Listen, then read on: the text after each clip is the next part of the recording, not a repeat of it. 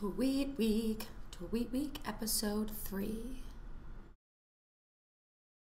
Twitter surpasses 1 billion tweets, hooray! Also in exciting news, Colbert and Stewart mentioned Twitter on their special election show. 1 billion tweets, and then this. I think we're gonna get big. Coovents catches my attention. Coovents tweets the details of happy hour times and locations and places in New York City. So if you're in New York City, check it out. Tweetsville is a new iPhone Twitter application. I bought it this week and am not thoroughly impressed. It is better than any of the ones out there, but it's still slow. Twitter has had some serious direct messaging problems this week. Direct messages were disappearing, reappearing, people couldn't find them. It was a big to-do. Friend and follower Road Hacker made an interesting suggestion. He said he gladly would pay a monthly yearly fee if Twitter would improve its SMS, texting, and direct messaging service. I'd love to know who out there wants a better Twitter and who would pay for it. Raise your hands. Anybody? Tweeters are sick of Palin. They're tired of seeing her on the news. They're just sick of it. They're tired of it. They don't want to hear about her anymore. They don't want to see her in any more shows. Sarah Palin, goodbye. The Mars Phoenix has tweeted its last tweet. The little spacecraft has been obliterated by a dust storm on Mars. Bye, Mars Phoenix. Twitter rank sure caused a stir. Was it taking our login information? I don't know if anyone can say for sure, but I used the service and then subsequently changed the login to my Twitter account, just in case. Terrorist tweets! The U.S. Army warns of Twitter danger. One of the fastest trending topics to date, Anita.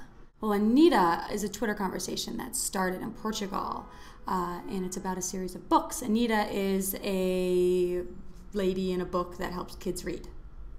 There's even a website, Anita Twitter Star. It was a fast trending topic and it flew through the Twitter sphere like a virus.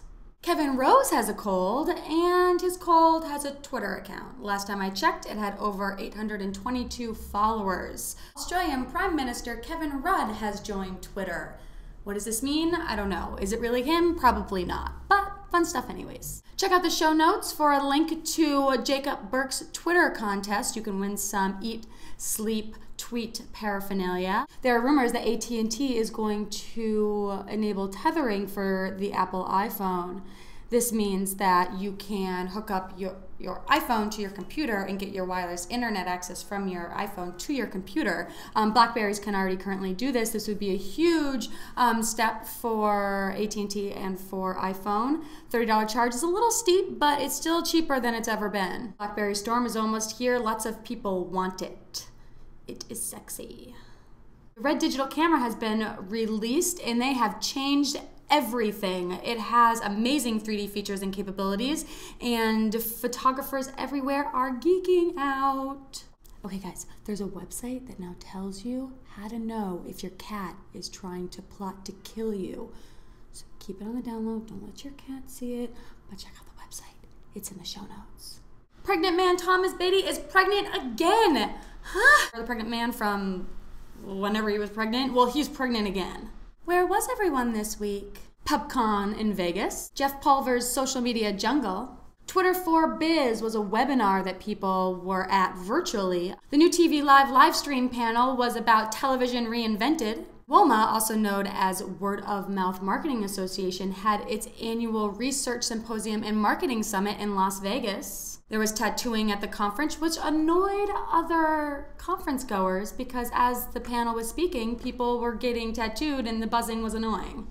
There was a Domus social media webinar, which helps real estate agents and brokers better use things like Facebook and YouTube and Twitter in a way that helps them with their business.